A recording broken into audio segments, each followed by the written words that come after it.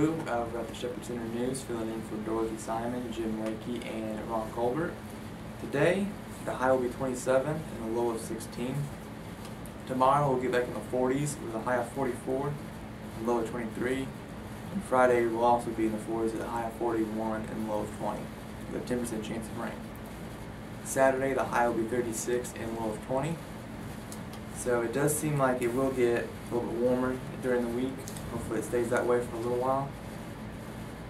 Monday, December the 16th, it will be a Christmas time in Dodge City, and trip to Dodge City Casino and Shopping Mall. It'll leave St. John Rec Center at 8 a.m., leave Dodge at 2:30 p.m., arrive back at St. John at 4 p.m., and the cost for that is only $10. Friday, December the 13th, it will be a Christmas lights tour. It'll be 1 p.m. The bus will begin picking up participants around the town.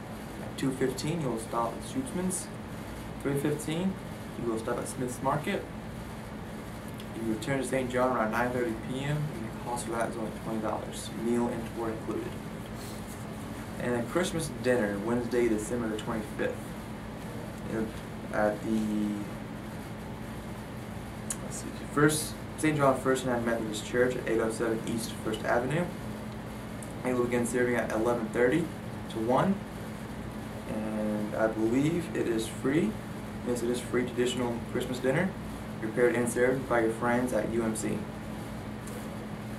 And over at Maxville for the VIP lunch, today they are going to have beef stroganoff on noodles, carrots, bread, and mandarin oranges. Tomorrow, oven fried chicken, mashed potatoes and gravy with broccoli, roll, applesauce, gelatin, salad. And Friday, my bad, beef stew or chili, tossed salad with green pepper, tomato, carrots, crackers, pears, and cinnamon roll. Here at the school, they are having lasagna with garden salad, green beans, sliced pears, fresh fruit, fresh bread and milk. Thursday, sausage pizza, tossed salad, baby carrots, applesauce, fresh fruit and milk. And then for Friday the 13th, they are having barbecue rib on a bun, french fries, baked beans, mixed fruit, fresh fruit, and milk. And here at the St. John Sunflower Center, they are having herb baked chicken, creamed peas and potatoes, fresh fruit salad, and a cook's choice with a cookie bar. Tomorrow, smothered steak, mashed potatoes, cheesy corn, combination fresh vegetable salad, and a cook's choice of pie. And then Friday, beef stew, scalloped apples, zesty broccoli salad, and ice cream. And we do not have any birthdays today, so there's no notifications on that. And the thought of the day: it takes both rain and sunshine to make a rainbow. This is Bradley Blue. Hope you have a great day. So how long has Delp Tree Farm been in St. John? We planted our first trees in 1959. How many trees do you usually sell in the month of December alone? In the month of December, we probably sell 500 or 600 trees. What's the price range for a good-sized tree, would you say? Range from anywhere from about $39 on up, depending on variety and the size of the tree.